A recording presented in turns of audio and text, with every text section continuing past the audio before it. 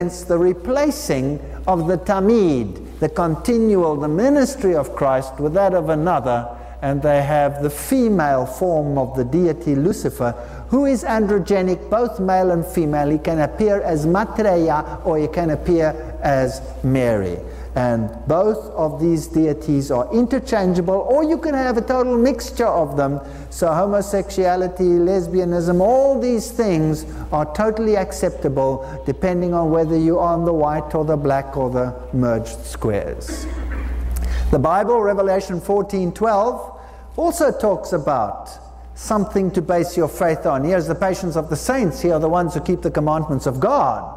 So one pillar of faith is the commandments of God, and the other is the faith of Jesus. Whereas in Luciferian worship, it is the victory over Jesus and the replacing of Jesus which take the place of those two components. And these two world systems are coming into collision. And that's where the rubber will meet the road. Let's go into the book of amulets. New Age teaches about trinkets and amulets and little charms and things like that. And they have all kinds of shapes and sizes. We'll be dealing with them as we go into Freemasonry. It also teaches about the cosmic keys, 2 keys, which were the keys to heaven and to hell, and who is the one who holds the keys today? Who's the high priest of the keys in the world? It is the Pope, who has the twin keys. So all the symbols in Freemasonry are also the symbols of Catholicism. And remember the old acronym: if it looks like a duck and it walks like a duck and it quacks like a duck, then it's a duck. The two systems are exactly the same. Then there's pyramid power. Pope Sixtus had the pyramid on his head. They use all the Egyptian monoliths in Catholicism. There are more in Rome than there are in Egypt. Pyramid power. It is interesting that the pyramid power that you have is a counterfeit. It's a counterfeit. Everything the devil does is a counterfeit of the true. So somewhere of the true there must also be some pyramid. I don't know where it is. One interesting speculation that I heard is that the new city, the New Jerusalem, might be shaped like that, because it is as wide as it is broad, as it is deep, as it is high. And a pyramid has, of course, exactly those dimensions. Anyway, it's also the teaching of astrology. In other words, determining the future by studying the stars. And that is something which the Bible also condemns, very strictly condemns. So astrology forms part of the New Age. Natural healing. Well, there's healing in the biblical sense, and then there is a counterfeit healing, because truth must always be mingled with error. And you have hands of light, and the idea is that every single human being is Christ and has the capacity of Christ. We're all equal, and we can all learn to be like Christ and to perform the miracles that Christ performed by our own power. Archetypes of the Tree of Life, the Tarot, Patchwork, the Enochian Workbook, these are all New Age documents, and they tell us something about the philosophy. Now, the book of Enoch was, of course, a Gnostic book, and Gnostic writings and apocryphal writings are part of the Roman Catholic system, but they are not part of the Christian system in terms of the Bible, and we'll be dealing with that later as well. So inherent in the New Age movement you have Gnosticism, and Gnosticism is nothing other than the ancient Egyptian cult of Osiris, which has its basis in Baal worship, and it comes from Babylon. So because the sun god has both black and white properties, good and evil incorporated in one, you can be on either side of the spectrum. So the worship of this deity can, for example, embody witchcraft, straightforward witchcraft, the complete book of witchcraft, Wicca witches, and they claim that they are good witches and that they are bad witches, and it doesn't really matter which one you are, because you're still worshipping the same deity, and by the balancing of these forces you find harmony.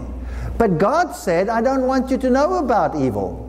The fact that you know about evil, does that mean that you have to be evil in order to be able to expose good? Yes or no?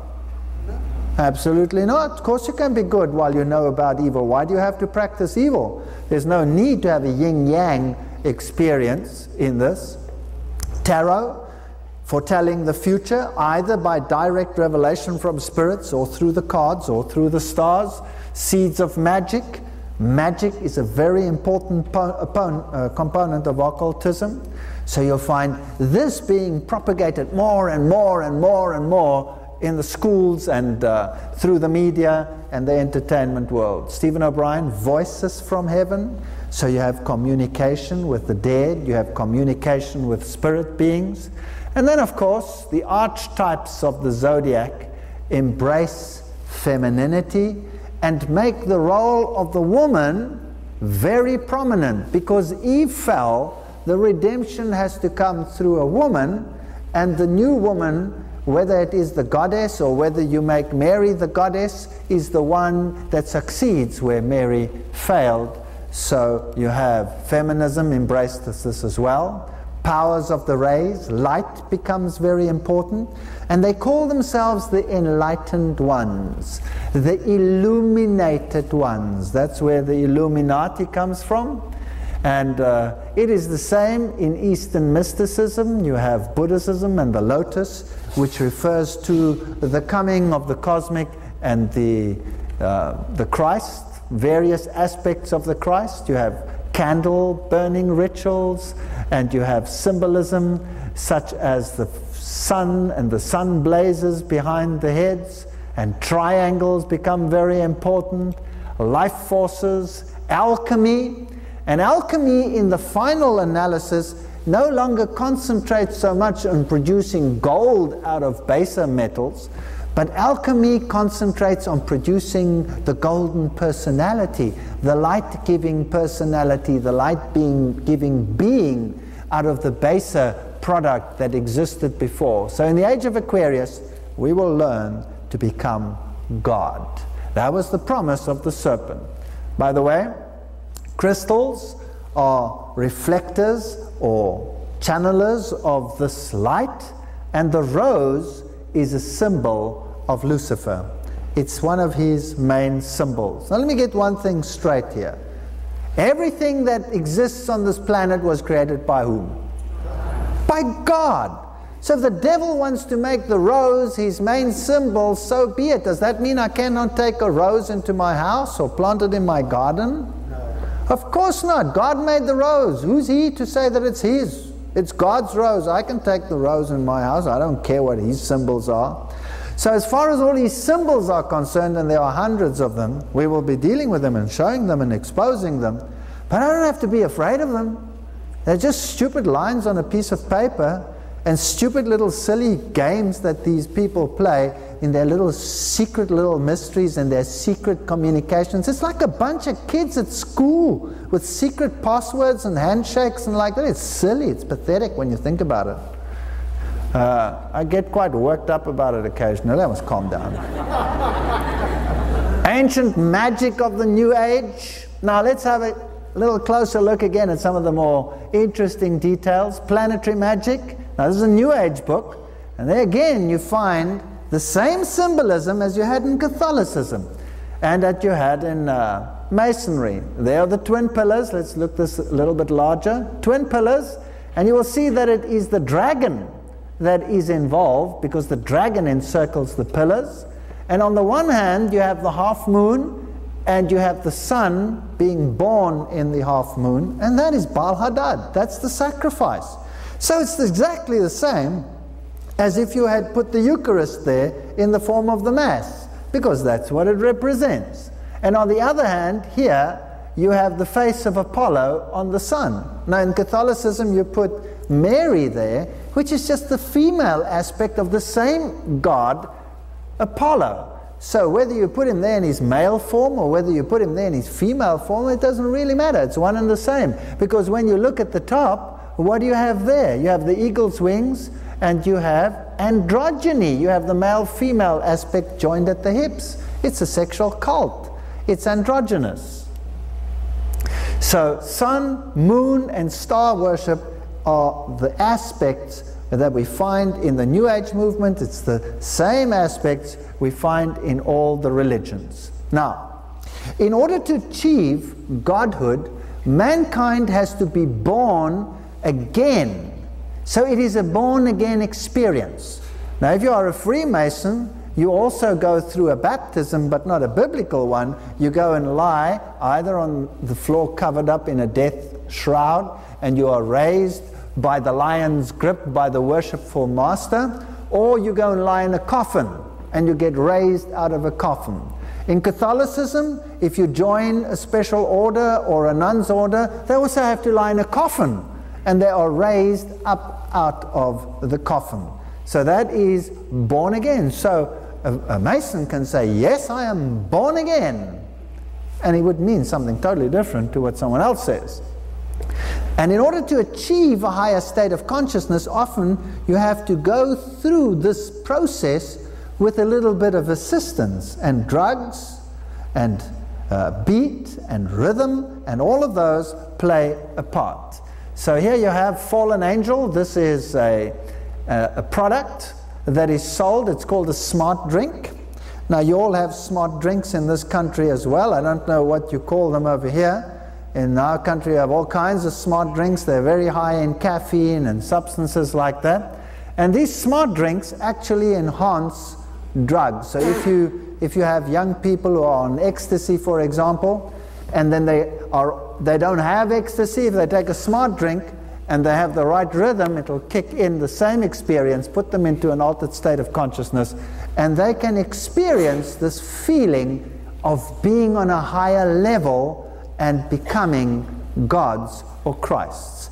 So the drug world is going to become very, very prominent, and these so-called smart drinks are not so smart at all. They're actually pathetically stupid drinks, and we shouldn't really take them. I don't know what they call them over here. Do you have things like a certain color bull, for example, and it gives you wings and things like that? Have you got those stupid adverts as well in this country? I haven't seen them since I'm here. This is the package you can buy it in this particular store in Europe, and it says, warning, this bag contains up to 100% G's no. In other words, what it's basically saying, when you buy this, there's no Jesus in it. 100% no Jesus. You are worshipping the other one. And then they have the symbol of the skull and the bones, which is the symbol of Satan, the god of the dead. If we go into the computer world, our young people are bombarded with witchcraft. There's a game that they played a few years ago which was called Hexen, which is the reverse of Revelation, which puts Lucifer on the top as the victor and Christ at the bottom as the loser. And the graphics in this were absolutely horrendous. Now, all of this doctrine that we shall be like gods comes from the very beginning. The lie in the beginning, and we dealt with it last night. The serpent was more cunning than any beast of the field which the Lord God had made. And he said to the woman, is it so that God has said, you shall not eat of every tree of the garden? And the woman said to the serpent, we may eat of the trees of the garden, but of the fruit of the tree which is in the middle of the garden, God has said, you shall not eat of it, neither shall you touch it, lest you die.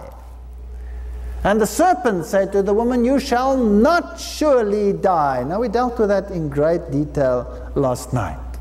For God knows that in the day that you eat of it, then your eyes shall be opened, and you shall be as gods, knowing good and evil.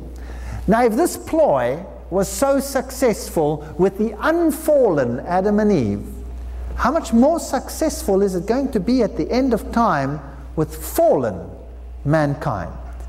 And so the New Age movement is the mass media arm of the occult world. It is controlled by Freemasonry, which in turn is controlled by Catholicism. I'll show you that in future lectures, so hang around. I'll show it to you from their own symbols and from their own mouths.